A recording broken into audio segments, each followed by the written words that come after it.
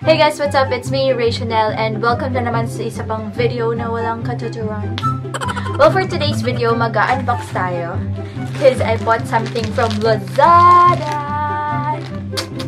Nakita ko to and may partnership ang GCash with LAZADA, which is parang mayroong 100% or 10% discount pag ginamit mo yung GCash as mode of payment mo with LAZADA.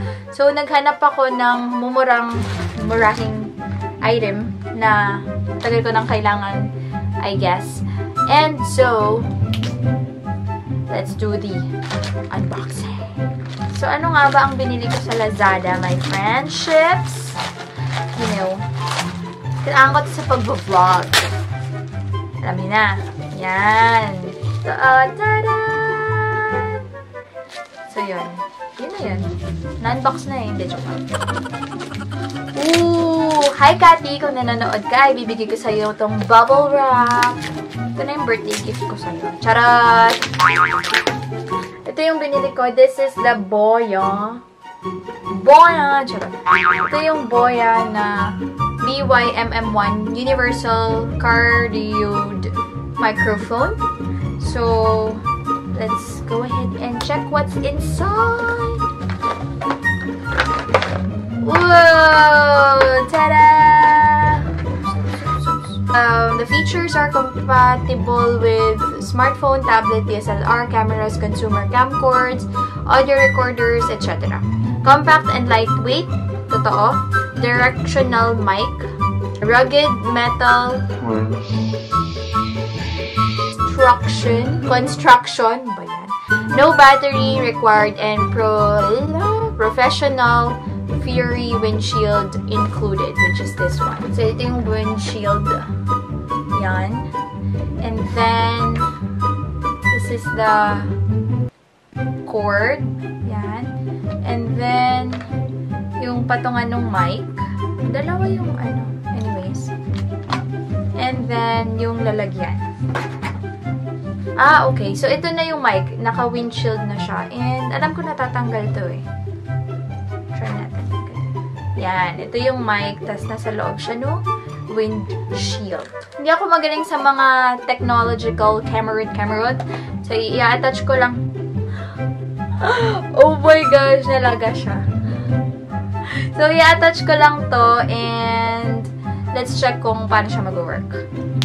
Alright, so we're filming with the Boya microphone and I'm not sure how the sound works, so kayo na lang ang mag-judge or i-judge ko siya pag in-edit ko na tong video. But yeah, so far I'm not sure if it's working, but anyways, I hope nakatulong itong pag-unbox natin, no? At nakatulong na rin para malaman nyo kung gusto nyo bang bilhin to. The only problem is, papakita ko sa inyo in a clip on how it looks like. Yan, hindi ko nakikita yung sarili ko with having the mic in front of me. Tapos hindi ko na rin ma-lift. Yan, ito. Hindi ko na siya ma-lift. So, hanggang dyan na lang siya. So, para na lang makita ko if gumagana or nag-film pa siya. Yun na lang siya. I guess it's gonna work for like vlogs or something like that.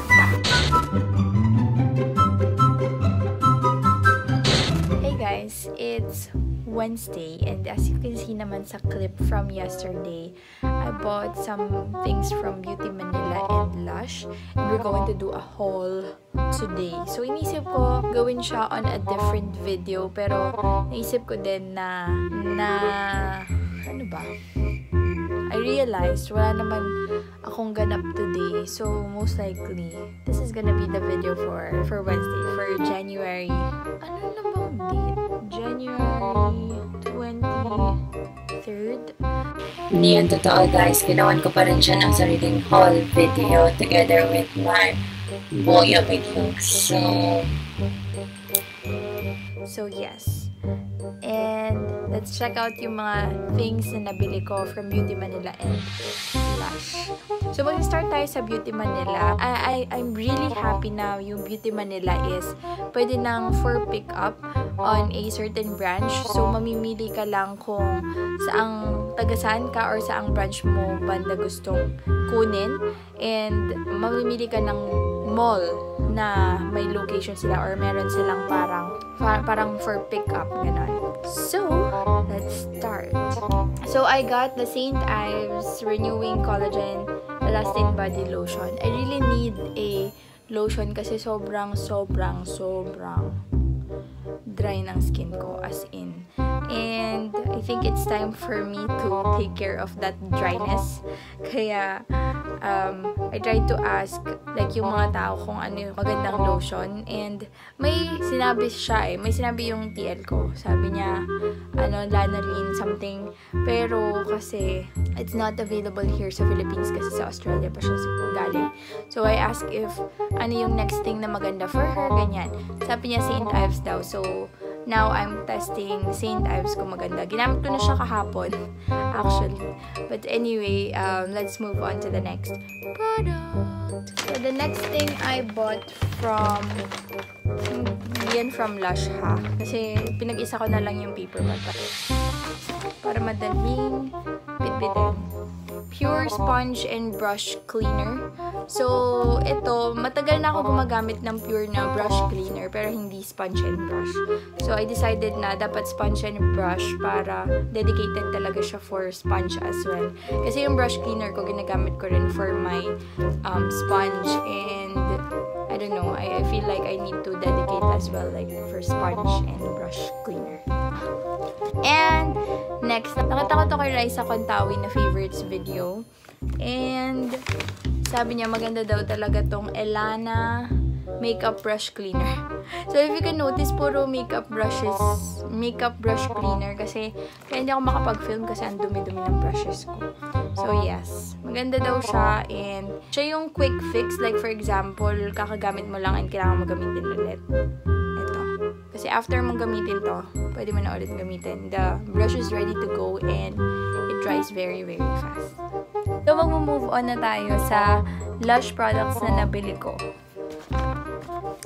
And, dapat bibili ako ng Mask of Magna Minty, pero yung expiration niya is by February 10. So, I feel like magtatapon ako ng pera kung bibilhin ko na siya, tapos bibili na naman ako agad-agad. So, kaya, I decided not to buy, but then I wanted to try this. Ito yung sinasabi ko sa inyong sparkle thingy na lotion, moisturizer from LUSH, and that's the Snow Fairy Sparkle Jar.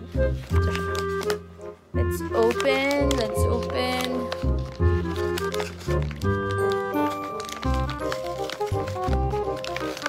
Sobrang cool nito, I swear.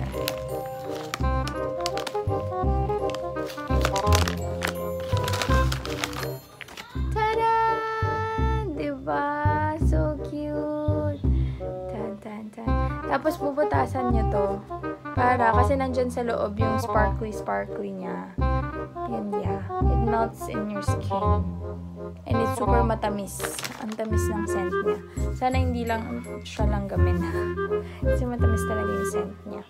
Anyway, next thing I got from LUSH. Oh, by the way, for those asking, this is originally like 795 pesos ata. Wala yung resibo ko. 795 pesos, parang ganon. But 50% off sila till supplies last. Kasi nilabas nila to nung Christmas. And inuubos na lang nila yung stock. So, I got it for like 300 something. Almost 400, I guess. And then, I've always wanted a good lip scrub. And I always try this as well sa LUSH. And this is the Sugar Plum Fairy. I like yung bubble gum na flavor, pero hindi siya naka 50% off. And this is 50% off. So, I got it for like 212.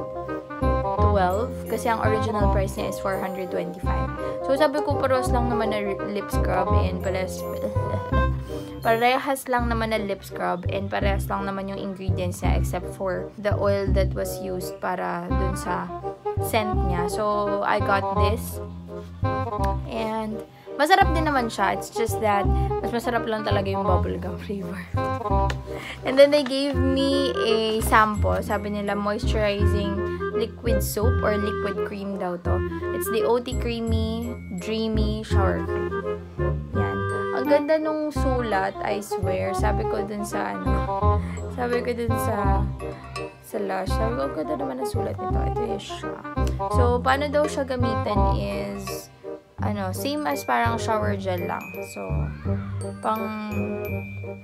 panliligo mo, ganyan. Pang sasabon mo while taking your shower. So, yes, I guess that's it for my quick haul. So, yeah, that ends this video for today. I hope you guys enjoyed. At sana ay may natutunan kayo or sana ay may nakuha kayo sa video na ito. And I hope you guys like this video. Please subscribe if hindi pa kayo nakaka-subscribe. I hope to see you on my next video. Be kind. Love you. Mwah.